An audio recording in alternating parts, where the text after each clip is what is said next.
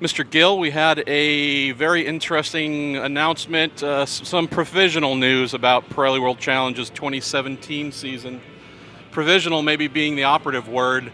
Some great stuff in terms of calendar dates and where some things might be going there. Can you tell us what you know is confirmed and when you might be able to firm up the rest of the calendar? So we let out with an 11-weekend schedule next year.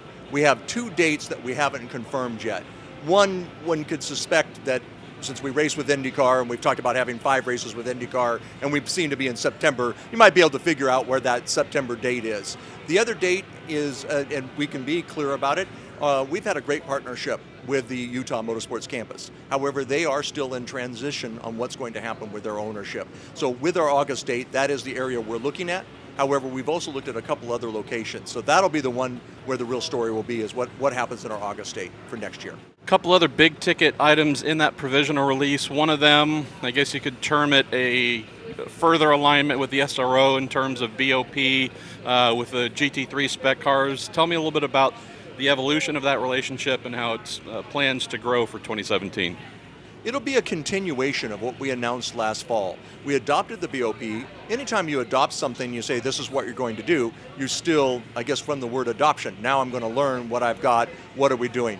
I couldn't be more pleased with the SRO BOP and the communication between our Director of Competition, Marcus Hazelgrove, and Claude Simone, who is not only the architect, but the current person who puts together all of the SRO BOP.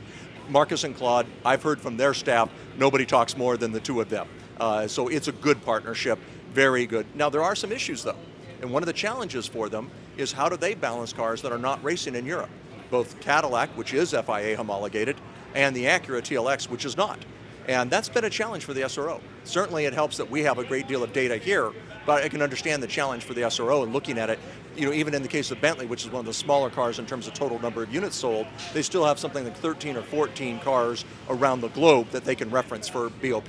So that's a challenge the SRO's had to work on this year, and we feel that they've been very fair, very transparent in what they've done, but it's still been a challenge. I think while the schedule bits and the SRO bits, at least for what I've heard, have been received positively, the one that's had the most amount of questions and maybe hopes that it is truly provisional is the plan to split almost half the weekends in GT into the Sprint X type thing, 2 drivers required.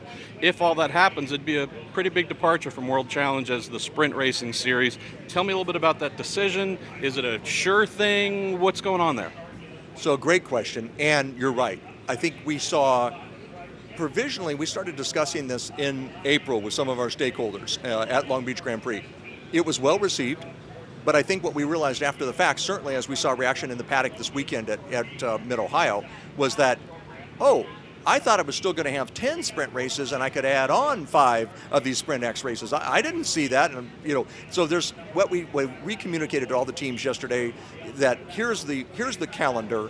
Operative word, as you said, provisional. Now, the other aspect was we wanted to see 2 more sub-championships developed, and for the Sprint X, also looking at the fact that we're going to allow Sprint X and GT4, so it'd be combined. So we'd have 2 more championship opportunities. Some people could be Sprint, some people could be Sprint X, and as we've seen in Europe and with the SRO, an overall series champion.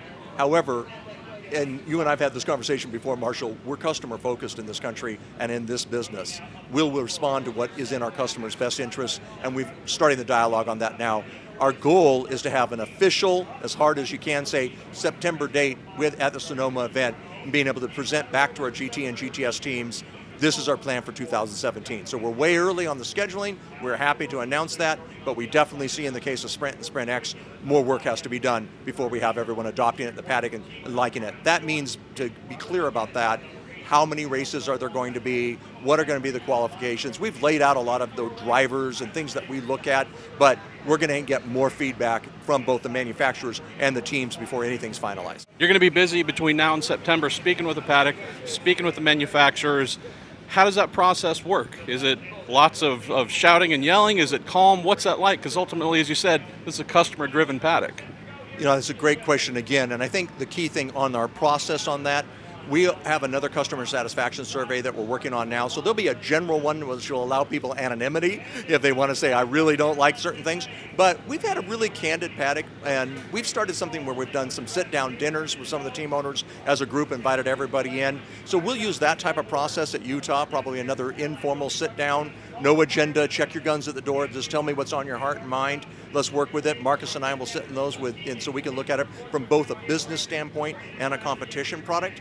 And on the same token, again, it's also something that we are driven by not only our customer base racing, but by our manufacturers' interests too. So we'll have separate meetings with them, and then we'll put them together into an open format so everyone can say, I was consulted, I was spoken to. I think particularly in GTS, we saw people saying, well, I know you've said you heard that, but I've talked to these 5 people who feel different. Can I put it up to a vote? Well, we're not quite that democratic. We think we're going to lead and move forward with it, but every person's input is valuable, and it won't just be with GT and GTS, although that relates to Sprint and Sprint X. We're also doing a lot with our touring class, and we'll have a summit meeting with them in Utah where they'll be there. We started one at CTMP and looking for their input. How many races do they want next year? Where would they like to be? With IndyCar, without IndyCar, things like that. So that's what we'll be working on, and that is the process. So the last question on that theme to close, we have in America, we have some great endurance racing, multiple drivers, etc. This World Challenge product for 20 plus years has been the go-to place for sprint racing. You're not giving that up. Absolutely not. We are not an endurance racing series.